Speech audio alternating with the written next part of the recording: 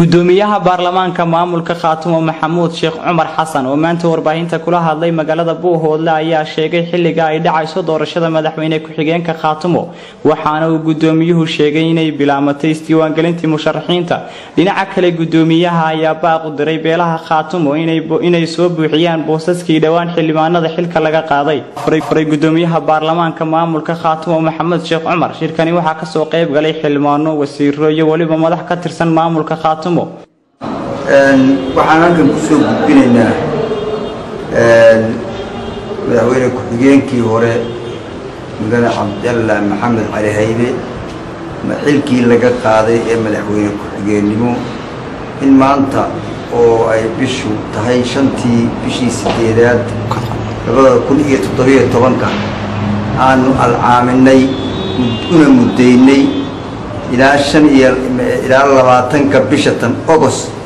maadaama duruufo adag jiraan iyo hawlo badan in cid kasta oo danaynaysa oo isu soo sharaxaysa arinta aan guddi u qabanay ay ka soo qayb galayaan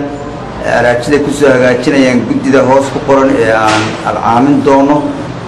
si doorashadaasi ay xaq ugu dhacdo muddo 15 casho ah oo maanta laga bilaabo bisha 5 kuna beegan 20 bisha August ugu dambeyn inay hawshaas inaga dhamaato sida darteed cid kasta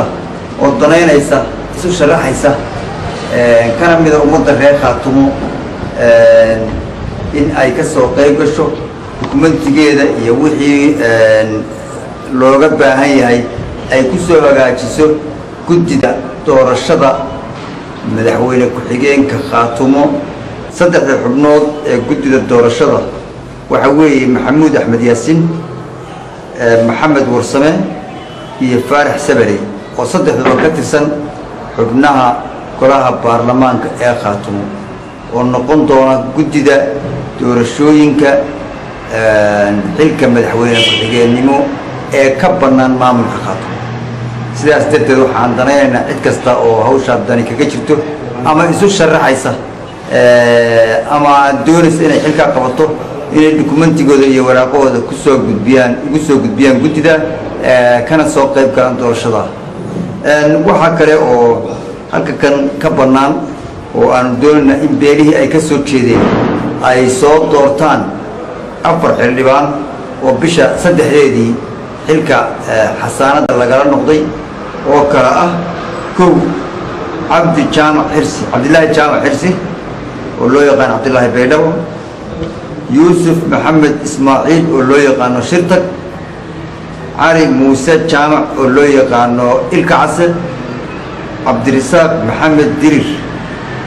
oo loo yaqaano Jabane afarta xubnood oo xilkoodii xildhibaannimo lumiyay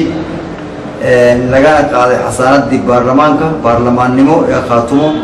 iyagana cid walba beeshii ay khusaysay yaan uga baahannahay inay si degdeg ah u keento ciddii uga wakiil noqon lahayd maamulka Khaatumo Buuhoodle oo ay ka jiraan xasarado badan iyo dhibaatooyin badan iyo abaabul badan iyo kicin badan iyo been iyo walaahow badan oo dad ku soo talagalay ay wadaan waxaan oran lahaa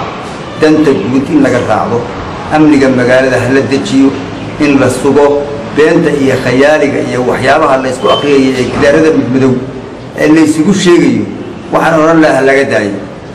lahaa laga daayo annaga dhinacayaga Khaatumo talana taasaan ku soo jeedinayna waxaan ka qabanaynaa nabadgelyada ku saabsanna ilaahay waxaan ka baryaynaa inuu nabadgelyada inoo fududeeyo inuu nabadgelyo khayr qabtayna siiyo ilaahay inuu san dhibaatada taagan iyo baasaha wareegaya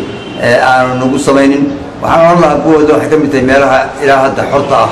ee reer Buuhoodle magaalada Buuhoodle ay ka mid tahay dadka reer Khaatumo dad badan baa u dhintay oo u shahiiday